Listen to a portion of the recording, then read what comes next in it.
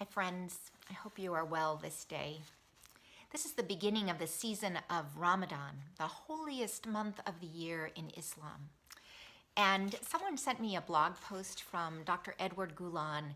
Dr. Gulen is the cleric, the Turkish cleric who has been kind of a thorn in the side of the current Turkish government, and he lives in exile in the United States. He writes this about the beginning of Ramadan. He says each of us should take the extra time and space afforded by the pandemic's social distancing as an opportunity for further examination of our connection with God, our families, and our core values. This is like a mandatory retreat from the busy nature of our daily lives. It's a chance to turn toward God and toward deepening our faith and knowledge and practice.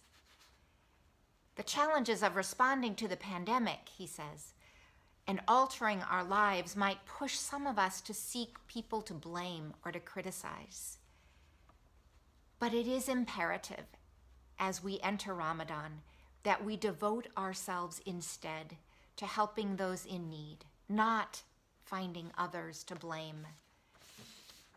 We are all members of the human family. Each of us has the opportunity now to show the true potential of humanity. It's crucial, he says, that we look forward with hope and not despair.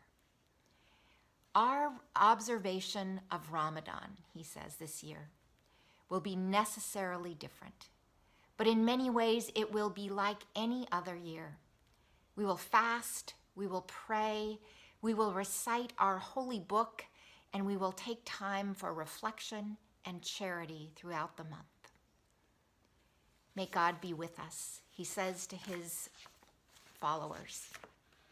I also read this morning from Sister Joan Chittister, a Catholic nun whose words of wisdom I read often. She says, "Only those who can help us remember that life itself is a gift too precious to waste can bring us back to the fullness of ourselves.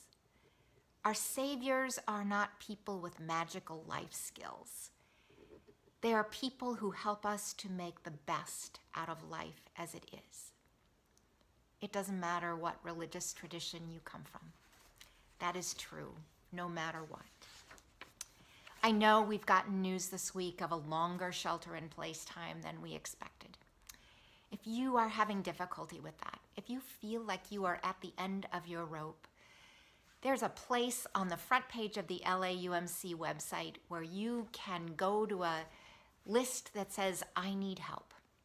And in that list is a note that says, "I am struggling and I need a pastor or a congregational care minister to call me." Please don't hesitate to go to that box and say that if that's what you need.